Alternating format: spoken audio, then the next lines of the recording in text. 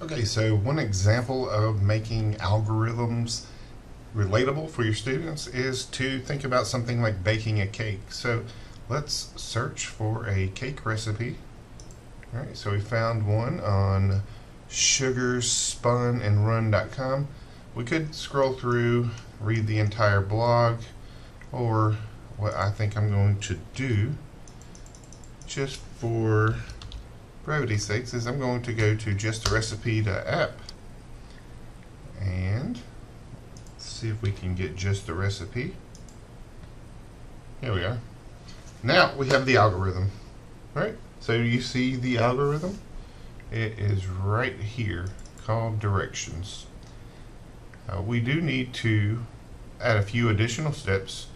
So some of the steps are to preheat the oven to 350 degrees. Prepare 2 8-inch round cake pans. Line the bottoms with parchment paper and lightly grease the sides. Set aside. So all of those, we could write those all out as an algorithm. Those are all instructions.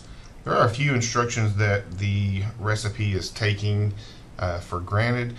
When we're thinking about algorithms, we really want to be very specific, very purposeful, and so an additional step I may add is to gather these ingredients, right? Gather half cup of unsalted butter, gather half cup canola oil, and then I would say gather pans, gather bowl, right? After we gather all of our ingredients and our utensils, then we could jump into the next instruction is to do the preheat.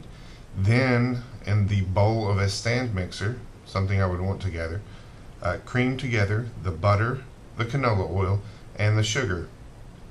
We would know that we need these measurements of butter, canola oil, and sugar from our previous gathering steps.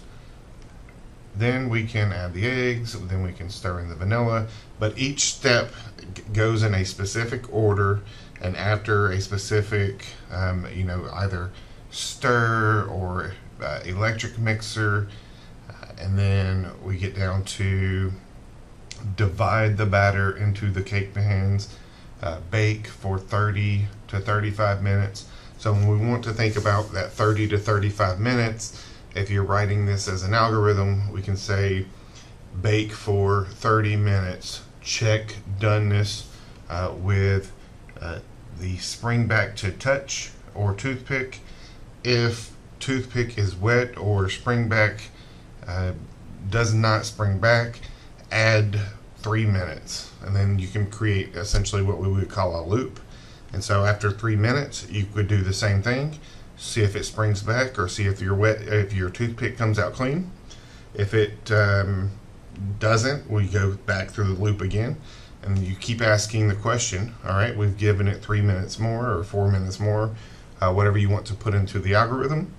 Then you would say, when the toothpick comes out mostly clean with a few moist crumbs, no wet batter, then you would pull the cakes out. Then you would allow them to cool for, you'd say maybe 15 minutes. Then after the 15 minutes, invert them onto a cooling rack and cool completely. And then you would say cool completely, maybe 30 minutes, 40 minutes. And then frost cake using chocolate frosting. We really need another set of instructions to now go make the chocolate frosting. But just make chocolate frosting, that's an abstraction. And then if we want to go into the details, we would figure out, well, what are all the steps of the algorithm to make chocolate frosting? But I think something like making a cake, it's a very classic example of something that makes algorithms and the development and the analysis very achievable and relatable for students. Thanks.